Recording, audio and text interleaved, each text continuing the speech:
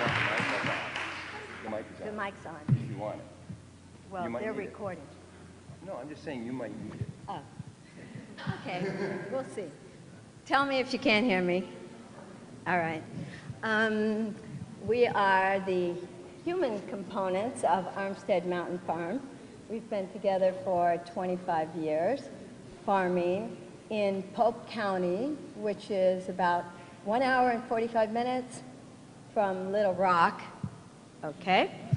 And we are 11 miles on a dirt road north of Jerusalem, Arkansas, if you've ever heard of that. And as I said, we've been farming together for 25 years. Between us, we have 5 children from previous marriages. And they all worked on the farm with us at various times. And from that, I'll hand it over to the Speaker of the House. You'll find out he is the Speaker of the House. Not really. And he'll give you the background of how we actually got to Arkansas, and then I will do my part to try and let you know why I'm here. Okay, our history together, we've been together for 25 years, but both of our histories in Arkansas go back a little further. This year was 40 years for me. I came in 1972, part of the early Back to the Land movement. We came from Michigan, 11 people and 3 vehicles. We were going to set up a commune. We were going to go live the good life. We were going to get independent and self-sustaining. And that was the big thing. We read Mother Earth News #1 and went from there. Yeah, that'll be okay.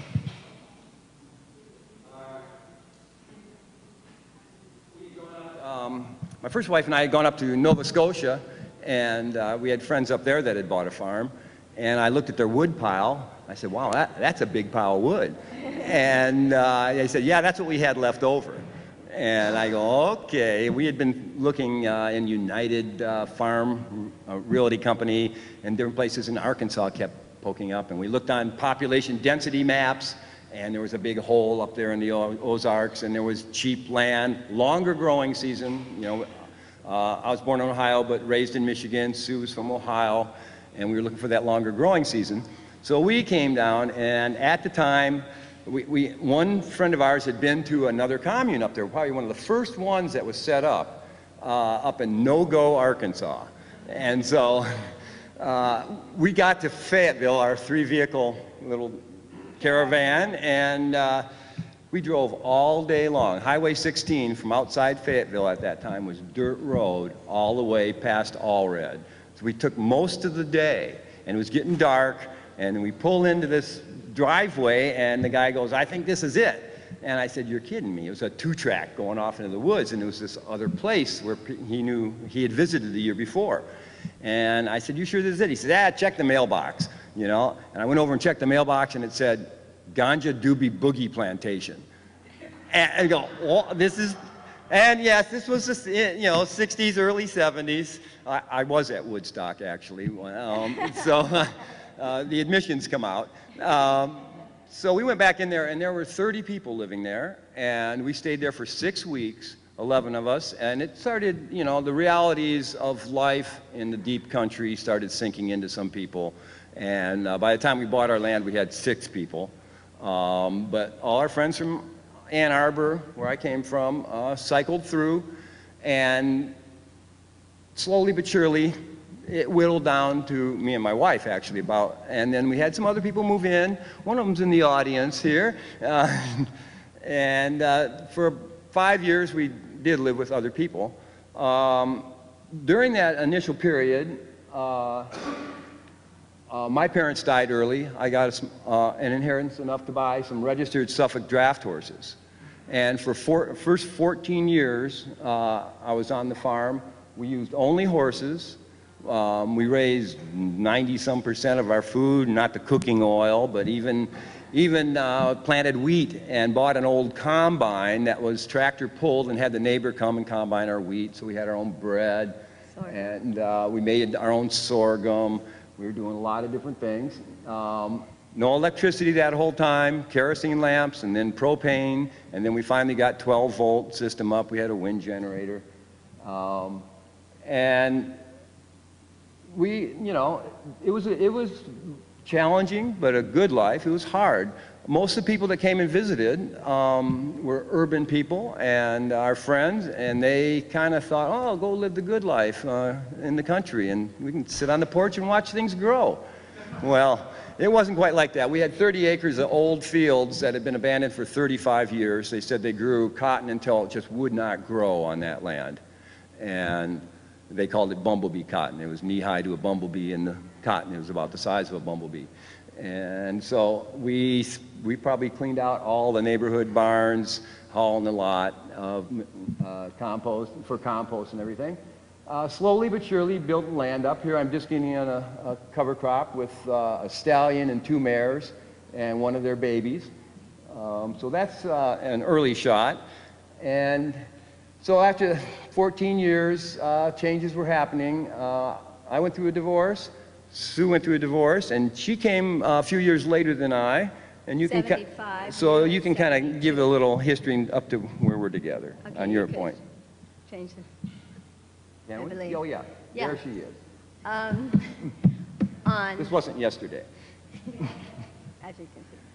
Okay, so I'm curious, just to begin with, how many people here are actually thinking about farming or doing gardening, say? Or are farming. Or are farming. Oh. So we're kind of speaking to the choir in some ways. Okay. Yeah. Sorry. My voice carries. I don't think yours does. All right. So I was born and raised in Ohio, and with my husband and 2 children, we moved to San Diego.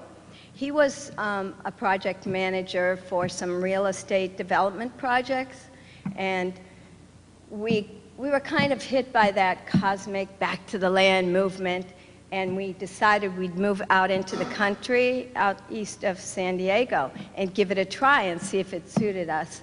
And we rented a little 8-acre ranch and had horses, put in my first garden, which was an utter disaster. I'm telling you, don't ever try and grow in decomposed granite. It doesn't work. But that did not stymie my desire to be in the country and grow food, provide food for our family. And after 2 years, we decided to make the big move. I came to Arkansas to check it out. We had a friend here, and my little 5-year-old son and I came to give it a look because we had checked a lot of the land catalogs, and Arkansas land was very reasonable, very cheap. We bought our land, 80 acres, for $24,000 at that time. Which land had gone up in those 3 years. We paid $130 an acre for our place when we bought it. And 2 years before that, it had sold for $75 an acre. So, yeah, that was a big draw, you know, and taxes were low. Where we were in San Diego, out in the country, taxes were extremely high, and of course the land was in the thousands of dollars an acre. So we knew we needed to look elsewhere.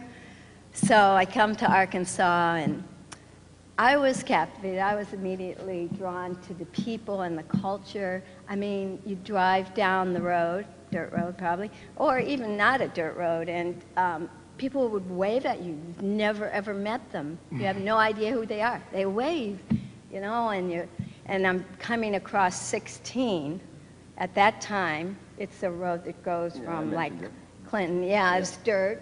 But you got to stop for the pig, you know, to cross the road. So anyway, this all really appealed to me. And being a little bit of a rebel, and my husband was an adventuresome guy, we decided we're going to get out. And also, we were reading a lot about Back to the Land, and especially influenced by Helen and Scott Nearing, who homesteaded in Maine, built up their place by hand, rock house and rock walls around their garden, grew almost all their own food, and they were great advocates of living the good life, the simple life. They were going to work 4 hours a day, read and write for 4 hours a day, and then pursue their various hobbies, music, whatever, 4 hours a day. Well, it really didn't work out that way. It's more like 16 hours a day of farm labor, but that's okay. We found that out. And of course, they wrote books. And we do have a list of reading material that might be helpful if you're thinking about farming or even gardening. And their book was Living the Good Life. So they made quite a bit of money on publishing books as well. So anyway, we decided to raise blueberries. The University of Arkansas was promoting that as a means of farming and a way to make money. And we put in 2 acres, about 2,000 plants, and it did not really produce the yields that were projected to produce. And, but we did make a living at it for a while. It required a lot of labor.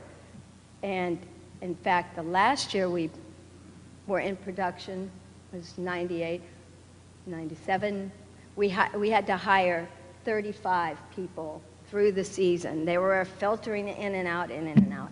Whereas in the beginning, we had a lot of older people, neighbors, that loved to pick fruit. They had been migrant workers, whatever. But by the end of the 10 years in the blueberries, we were hiring a lot of teenagers. We called it teenage daycare.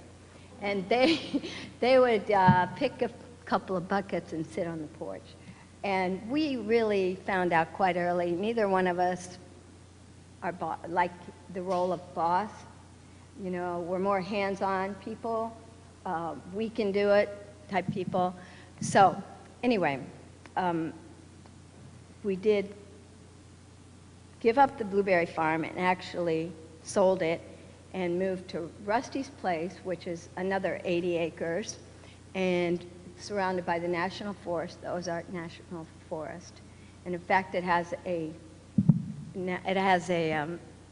dirt road trail around the Armstead Mountain that we found out one day when we were looking at a forest map that the forest had named it Rusty Road. So he'd been there long enough that he had a road.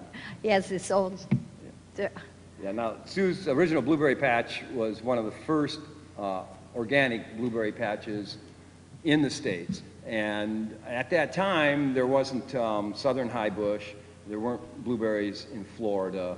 So blueberry marketing was really, we were the first to come on the market. So I spent about 10 years over there in the blueberries with Sue. And then one day I was at my place, which was 5 miles on the road, and came home on the tractor, no suspension on the tractor. The road was rough. I said, we ought to move back to my old place. And she said, okay, let's do it, just like that. So you had to sign a piece of paper. Yeah, she made me sign a piece of paper. We're moving. But we actually, this PowerPoint was for, we originally made for the Southern Sod Conference last year, and it's probably going to get a little lengthy, and I know we probably want to hear some questions and have some conversation here. Yeah. So I think we should... We're going to run through it pretty quickly. Oops, what happened backwards. Did you go back? There it goes. No. Yeah. This is an overview. We have a windmill which pumps water, gravity feed to the house, but we also have electricity now, so we have... That's me right there climbing the windmill tower, taking that picture. So we'll whip through some of these. This is another shot off the windmill. And one was off that direction. This is here. This is row cover here. We're starting spring seeds. There's spring plants in. Very valuable material for protecting. It's a real lightweight spun bond polyester material. We get a couple of seasons out of it if we're careful. But it will keep the moisture in the soil for small seeds to germinate. Also keeps the insects off that crop. And a lot of times with eggplant or something like that, we'll put hoops up and put that over, and we'll keep the eggplant under there until they start blooming. If it's an insect pollinated crop, we got to take it off. But wind protection as well. Yeah, and slight frost protection. Here's a shot completing the circle. That's the house. Here's back in the blueberries. That's not a great shot. It's obviously the middles need bush hogging pretty bad, but once the blueberries started ripening, you couldn't get close to them too much or you'd be knocking off a lot of berries. Compost, we've always, really believe in compost. One of the books that's recommended on here, there's seed sources and a few other things, but is Soul of the Soil.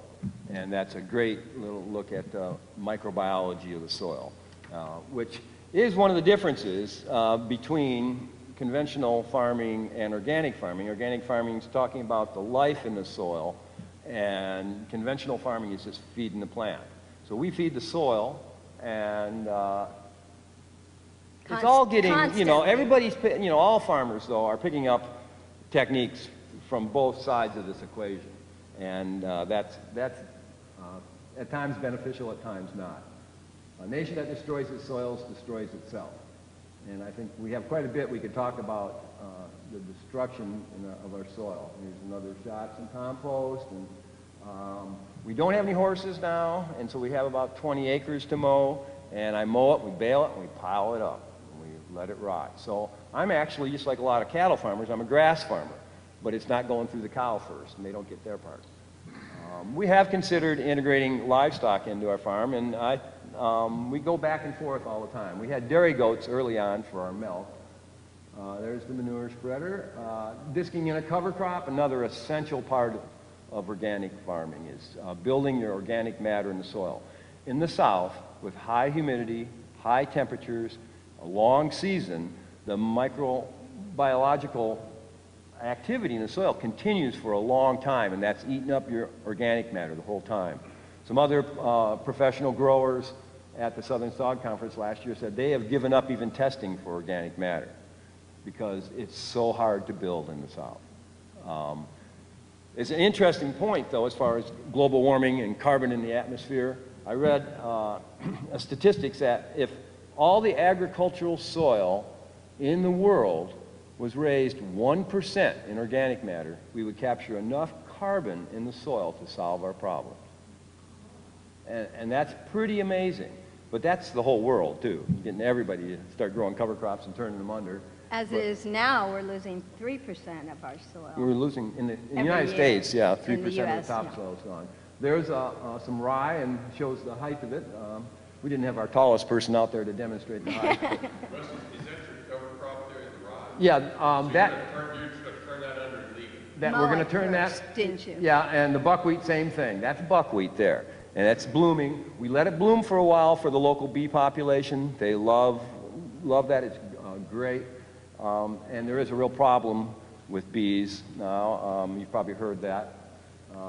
So the rye, if we want more quickly available nutrition for the plants, we will turn it in when it's probably only knee-high and mostly leaf. But if we're trying to build higher organic matter, longer lasting organic matter, won't rot down as fast, the stems and everything, that provides more humus in the soil. There's another cover crop on fall beds. Maybe flick through a little faster. Okay, yeah, I'll keep moving. That is actually, it was a cover crop of fall planted oats. And there was crimson clover in there too. The oats winter kill if we get a cold enough winter. Last winter, a lot of oats lived through. It was unusual, but it does happen. And so then you don't have as much green biomass to deal with in the spring. It holds the soil all winter really well. Now we had crimson clover that came on it was in this field or the one next to it. That was beautiful in the spring. This is just this is the way we prepare beds. We don't have a bedder, so we use the tools that we have. We're not highly equipped with tools, but I'm using the middle buster to plow out the centers. There's the middle busters. Then I turn the back disc one way, and that heats it up.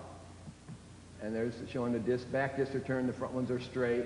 And then I put some old sickle knives on the back of the rototiller, and that lays off 7 rows on each bed after I till each of those beds.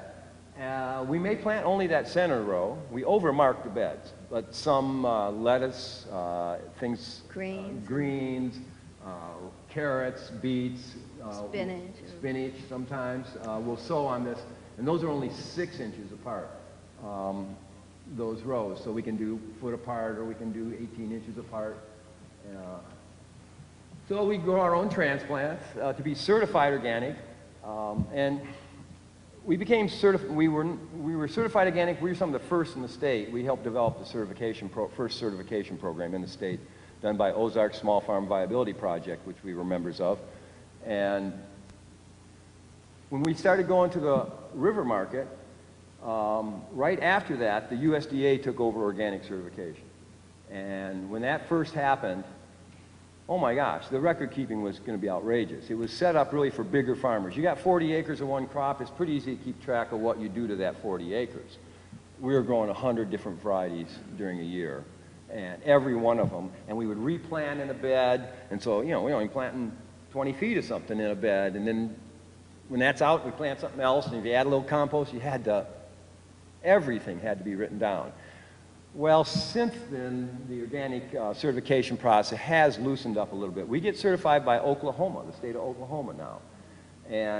But we went to the river market for 10 years, and we had a rapport with people. We could tell people what we were doing and answer any questions. And so we felt like we really didn't need to put that extra energy into. We had some other growers figure out how long it would take to do that record keeping, and they figured an extra 100 hours of work a year. And that's 100 hours of work of paperwork, you know? And that wasn't really where we wanted to be at. Now we have to do some record keeping, but it's not as intense. They've kind of loosened things up. Compost, if you use an animal manure in organics, it has to be 180 days, if it's fresh, before a root crop, and 120 days before an above ground crop. And you have to monitor your compost piles, you have to take temperatures, there's all these record keeping things. But now when we're composting our hay with no animal manure, we just call it rotted hay. And if you don't use that compost word when you get certified, it helps solve some of the problem. So Sue does really all the seed starting just about. We have a little small hut, and there's she's plugging some in. We do use some drip irrigation. We have that skid steer loader there too, which is sure beats the shovel we had for the first 15 years. This is some early tomatoes going in with one different bed in between. We have homemade low tunnel. We'll come along there. Now here's a bed planted on 6-inch centers. And so there's a great book. It's called, and I'll read the whole thing here, How to Grow More Vegetables Than You Ever Thought Possible on Less Land Than You Can Imagine by John Jevons. And that's a great book for someone doing intensive backyard gardening where you don't have much room. They double dig. We kind of we subsoil with a tractor if we can. We also have a U-bar, which is 2 handles. I got 14-inch tines on it. And inside the low tunnel, I'll do that whole thing in the spring. You know, and it's really pretty nice. It'll be 30 degrees out, blowing wind, and I'll be in there with no shirt on. The tunnels have been amazing for us. Direct seeding of empty beds. I'm pulling a little pinpoint. I've got pinpoint seeder in my hand. I'm not actually using it there. We have various little seeders. There's the pinpoint seeder is the upper left. Then there's a simple earthway. And here's a rake that we got from Johnny's Select Seed, I believe. And they have, you can get little pieces of plastic tubing you put on there, and you can mark rows with that too. Each tine is 1.5 inches apart. That's a really nice tool to have. If you want 2 rows 18 inches apart, you can just pour down the bed. And it's great for preparing bed. The pinpoint seeder up on the left needs pretty finely prepared bed. It can start dragging stuff real easy. We also have a mechanical transplanter. This is off the internet. I didn't get a good picture of it when I made this, but 2 people can sit on there. We put 1 seat on ours. Sue's really fast back there. She keeps going, speed up, speed up. I'm falling asleep because it clicks every time it gives a little squirt of water. So that, planting sweet potato slips, we've planted cabbage, different things with this. And potatoes. And potatoes. It has a different chain that just has a cup on it for potatoes. Change gears on it, you change spacing. It's a wonderful tool. But these have little neoprene grabbers. They come down, you set a plant in there, and it closes up, and it goes down, opens up, and you can adjust how much water is squirted right there, and it closes up right behind it.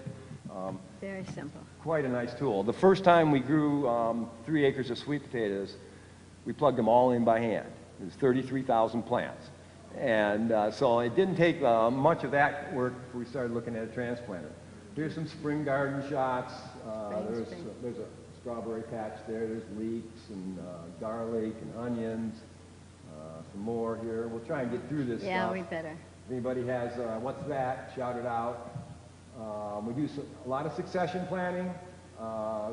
This year, and most years, to keep summer squash going, it has a lot of pests.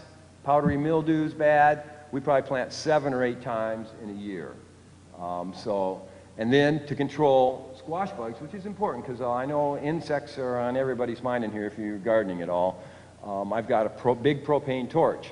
When that last planting's done, I go in there and just I flame it. And it doesn't take, I mean, you just pass that flame over a squash bug and it's dead. So this year, our last planting of squash, we don't have any squash bugs on it. And that's fairly incredible for deer. There's some winter squash. I think that's some popcorn, sweet potatoes, maybe on the other side. Late summer and fall, we're definitely believing you can redo spring planting all over in the fall. This year we almost weren't going to do it at all because of the weather, and then the weather broke in August, and so boy, we got busy suddenly. And so we do have some turnips and beets coming on. There's a bed of carrots that are planted intensively. That's a pretty close-up shot, but you can see it goes on. Fall potatoes.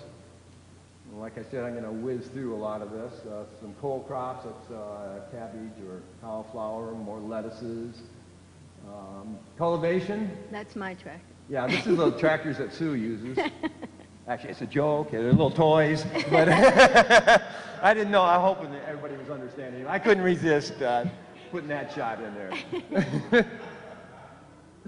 Oh, I wish I was that small to get in there and cultivate like that. And this is another type of cultivator that we use in our row crops.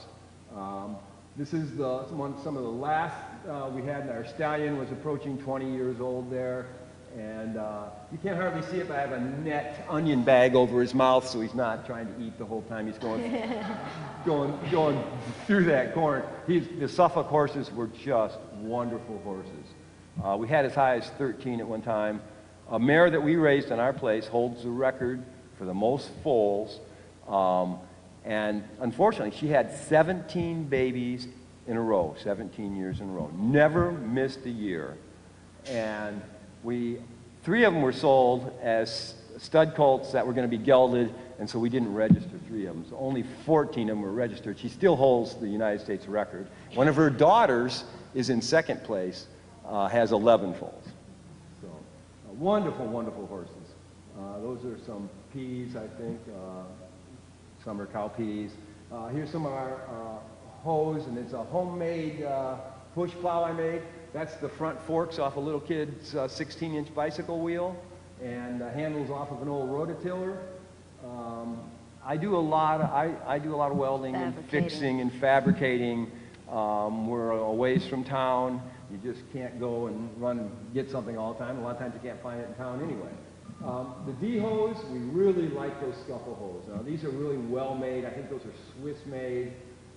They stay sharp. You can get a lot of work done. And then the other one, we call it Elliott Coleman from up in Maine, designed the collinear hoe there. And collinear means that blade is right in the same line as your handle, whereas most hoes have that crooked neck and like that. And that hoe, you use both thumbs up. You're not out there, back bent over hoeing. You're like this, and you're just scraping along. And so it's after your bed preparation and your things are coming up, you got to do close work. You only need to scratch the soil really shallow. If you scratch it deeper, guess what happens? Way more weeds germinate. Light stimulates weeds to germinate. In fact, there are some places in Europe, they're cultivating at night with infrared. Because when they're turning soil, just a flash of light on that seed makes it germinate. Yeah. And it's pretty incredible. There's a lot of technologies. Finally, a lot of technologies are getting aimed at more ecological, sustainable. Low-tech farming, and in fact, the Elliott Coleman that we mentioned, we have a couple books on there. A couple books by him. He's a farmer in Maine, came after the Nearings, actually. Bought land from the Nearings, actually. Yeah. And he's developed some, really nicely designed great small tools. farming Great tools. He's a sharp guy. Yeah, so he has 2 great books, more than that actually, that we recommend. His books have been big sellers too, and it's really helped him out. As far as making a living. We're not published yet. No. Irrigation, without it this year, we would have been dead in the water. I mean, it would have been terrible. We use drip irrigation, and we also have some 3-inch aluminum pipe that is, we have a 40 horsepower Kubota tractor that I was disking the buckwheat in earlier. It's in the background there. And so we have a big pump that does that. This year we sucked one pond just dry with the sprinkler irrigation. And the other pond we had just the drip going from. And we had to actually stop irrigating some crops. We just didn't have the water this year. And the stuff that was going on drip, though, we had we got a third of that pond left now. And it's gone on a month and a half, 2 months after, that. So the drip uses so much less water. It's really worth using. We've turned on several of our gardening friends to that. There's more shots of. And it can be installed quite reasonably, the drip systems, and it can be adapted to a very small garden. It's on our resource list here. Morgan County Seeds, we found some of the best prices, and they're up in Missouri. They're not too far away, so the shipping isn't quite as high. Shipping's getting to be quite a expense. So we have one high tunnel, permanent installation. That's a 30 by 96. And then we have our homemade low tunnel on a PVC pipe. At this time, I don't think we had roll-up sides on it. I've redesigned it, so now we have roll-up sides, and that makes quite a difference trying to carry things into the season. There you go. Wow. There's the high tunnel. It has roll-up sides to begin with. I wouldn't buy another one quite like this. This is important. I would buy one what they call a Gothic shape, and it has straight walls and then goes up and has more of a little peak on it. I've spent several nights knocking snow off this thing. And also, the drip edge, when you roll it up, is right on the edge of your first bed. And so I did a whole gutter system on it, and it was a pain, and I would probably buy a little different design. This is early when these started getting popular. There's some early crops in there. Those tomatoes in the center were planted in March. And they actually went all the way till frost. February. That was pretty amazing. We'd had a high wind, and those are carrots there, and you can see how they were blown over, and the peas are kind of blown over, and there was pole beans on the other side. This is tomatoes. We had earlier crops in the 3 other beds, and then the tomatoes went on. And this is, Alan, don't look at this because you won't be interested, but no. This is a tea trellis that we make. We actually have welded on scrap pieces of metal onto a small piece of pipe that just sits on top of a T-post. And then we put corral panels or hog wire, woven wire, on top of that. Before these tomatoes fell over, they were starting to hit the ceiling up there at 10 feet tall, and then they fell over, and they didn't collapse back against the main plant. They were hanging down out further. This is cherries on that side, and this is a hybrid. This is a hybrid tomato called Estiva. The Estiva that year, we averaged 26 pounds a plant, and that's pretty dang good. It went on forever. We were picking tomatoes right next to the ground when it frosted. They had gone all the way up, over, and back down. Through November. Yeah, there they are there. See, I'd just been picking some, and I thought, I should take a picture of this. And there's kind of the T-post up there, you can see. And we really do like that. Inside the low tunnel, when we were going to the river market, gosh, we wanted, it starts in May. Well, unlike some of these farmers who magically come up with watermelon in May at the river market.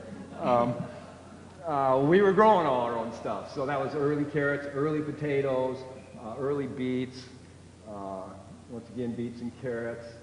Here's an earlier one. We tried a different bed format. And here, when it started getting hot, we used to have to take the plastic off. Now our low tunnels, we can roll up the sides. And there's some other plant and cold crops and onions. Once again, more of these. Pest control, that's a big subject. Constant. Yeah, and that's just, this is not really saying how we're controlling it. It's a few pictures of them. Oh, there's another pest. We had never dealt with a wild hog until, I came in 72, and in 99 or year 2000, suddenly all our stuff started disappearing.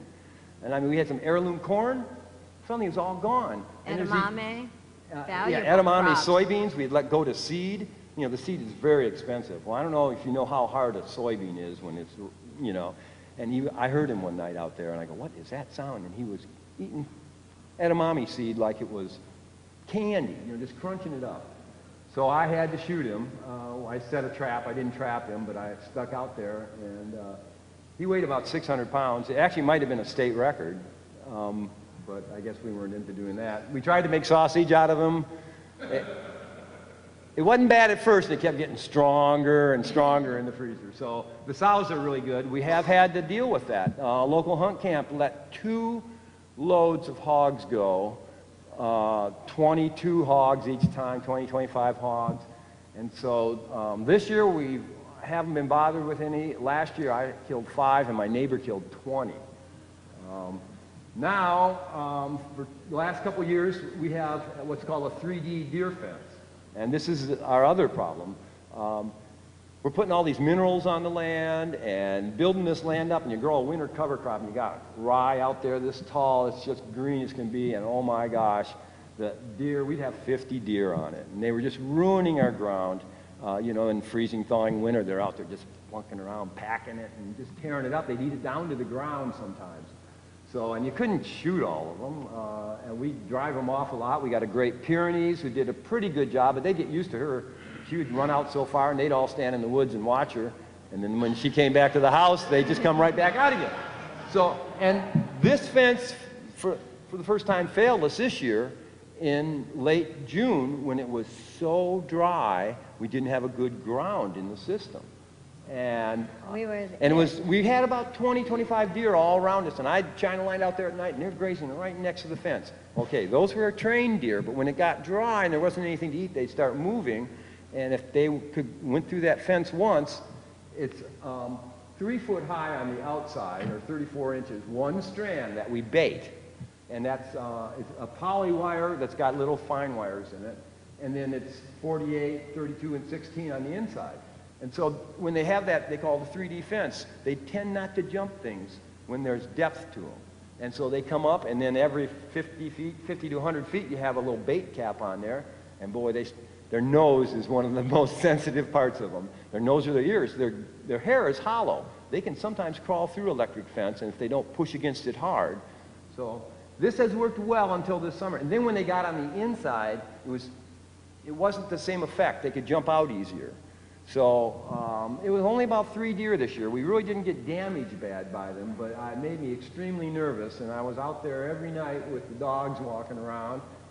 And then here's another problem sometimes. That was an ice storm that totally coated us. Large variety, especially vegetables, peppers, zephyr squash. We kind of became known for that at the market. We grew zephyr squash actually for 10 years at the market, and no other grower grew it while we were there. And I just couldn't believe it. We had people come just for our zephyr squash, and nobody else ever caught on. I think they've caught on by now. It's kind of the drug dealer approach, where if they taste it, they'll want it, and they'll want more. Yeah. It worked quite often. You were giving out free samples of zephyr? Okay, here's just some crops. And, yeah, this is an heirloom butternut we grow. The biggest one was 20 pounds. The vines actually, we grew it this year, and I put corn on both sides of it, some field corn, because it spread 35 feet out to each side. But last year, on a 125-foot row, We picked over 1,000 pounds of squash. I mean, it was just incredible. And the restaurants really like it. Probably the individuals don't like it so much of the restaurants. They're going to make a big butternut soup. A lot less work. There's a nice little head of broccoli there that she's squinting at. That's all garlic in the back to pick up. You can't see it too well. Here's digging sweet potatoes. We do have a tractor-powered digger. It leaves them on top of the ground, and then we have to go through and pick them up. There's our little mighty shovel. And Big Red, that truck we bought when we first came, it's still used on farm, no longer roadworthy. And there's Sue in there in the packing shed and washing some lettuce and greens. And she's just having a great time sorting those beans, it looks like. And our outside sink and some of the more packing room stuff. More packing room stuff. We have a potato washer. We don't grow as many potatoes as we did. Although those are turnips. Those are turnips there, yeah. We definitely wash beets and turnips and everything in here. The first part is brushes and water spraying on it. Then it goes out to a sorting table, a roller table. And the last piece down there is actually a potato grater. It grades it into 3 sizes. It's an ancient piece of machinery. It was hand cranked when it was first done. And that had to be a heck of a job. So we're getting to, when we went to the farmer's market, some of the early years there. We were I think the first certified organic grower there. This is early morning setup. This is some of our last years there. We had pretty nice setup. We'll run through a few pictures here. Some of you people are former customers. Thank you. Out here we recognize several faces and people and said hello. And so you've seen all this already. We would do things, we'd grow a lot of varieties. So there's 3 colors of carrots there. We'd grow 3 or 4 colors of carrots. Let's see, there is a point here. There's multi-colors of potatoes, and same with beets. We do several. We really liked doing all the different varieties and really quite a display. That was probably the most fun of all our marketing we've done, is going to the farmer's market. And if anyone's thinking of growing in here, it is a great way to get in a market. It's just a wonderful, wonderful thing when even if it's really have excess garden. Yeah. Now Sue now to the restaurants, and she does all our marketing. But we were both strong marketers at the farmer's market. But without Sue's marketing, we probably wouldn't be anywhere right now. So Online Buyers Club, these are some of the pictures that we use. Which we have from the Arkansas locally grown online market. These are free, hot off the press. Some local resources. Resources of farms and there's a beautiful little booklet. Urban gardening, gardening, yeah. That buy local, and there are So make sure and pick one of those up. Here's our employees. Ralph is gone now. He was the greediest dog we ever knew.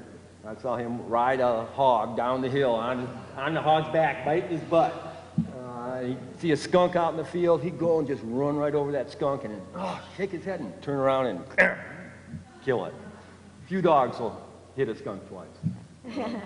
So anyway, that's daughter Rose and one of her friends who helped us. That's still an early morning picture, and we always had some early bird customers there wanting to get those first tomatoes. And there we are, some of our setup there. Food is power. Are you in control of yours? That's the windmill we have. We have a water pumping windmill, pumps it up into a 2,000-gallon tank that's in the little rocket ship building there. It's gravity flow to the house. We now have a pressure pump under the house. We had this, though, when we had no electricity, so we just had 8 pounds of water pressure. Now we have, we're electric now. But we still pump with that, and so when the electric does go out, we still have running water, and we have a wood stove. So we had 2 weeks without electricity at one ice storm. The care of the earth is our most ancient and most worthy, and after all, our most pleasing responsibility. To cherish what remains of it and to foster its renewal is our only hope. Good old Wendell Berry. And there's a view out our bedroom window, which is very nice, except we're seeing all the work that's not done all the time. And there we go.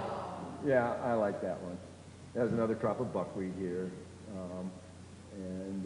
We've been blessed with yeah, we've been really blessed. Yeah. Are you kidding? Sorry, I'm so sorry. And I want to ask all the questions. Ah, wow. Oh, my. And I thought I went fast. I didn't.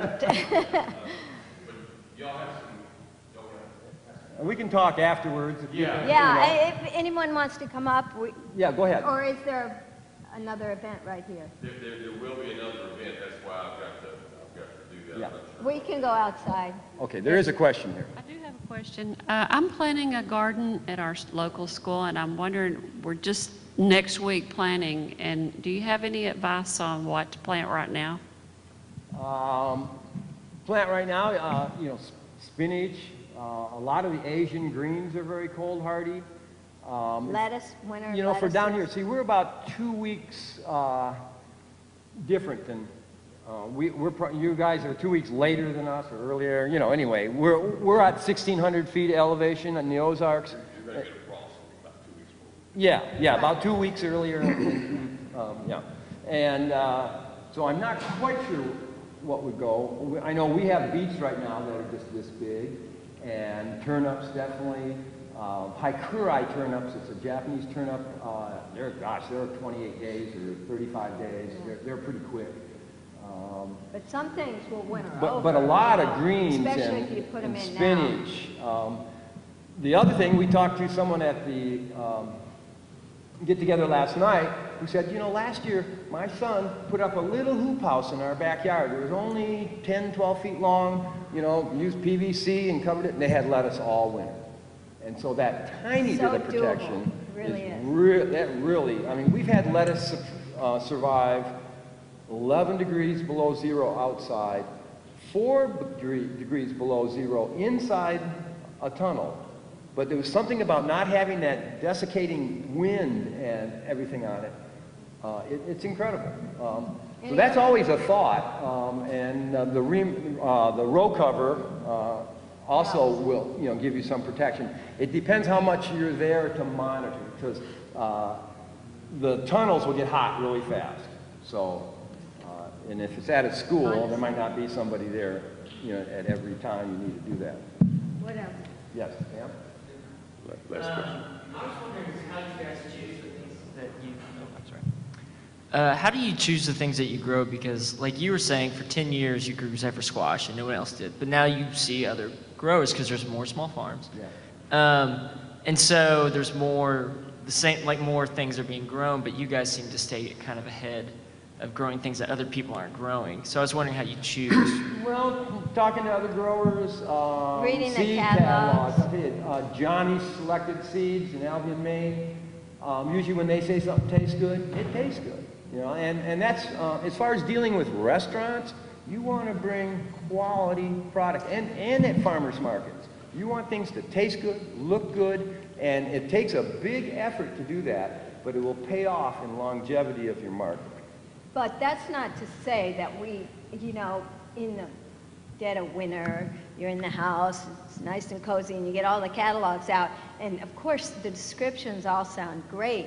Yeah, so they're always all great. Invariably, we go, okay, we're only going to grow 6 varieties of tomatoes. Yeah. Well, So guess we plant what? 25. Yeah.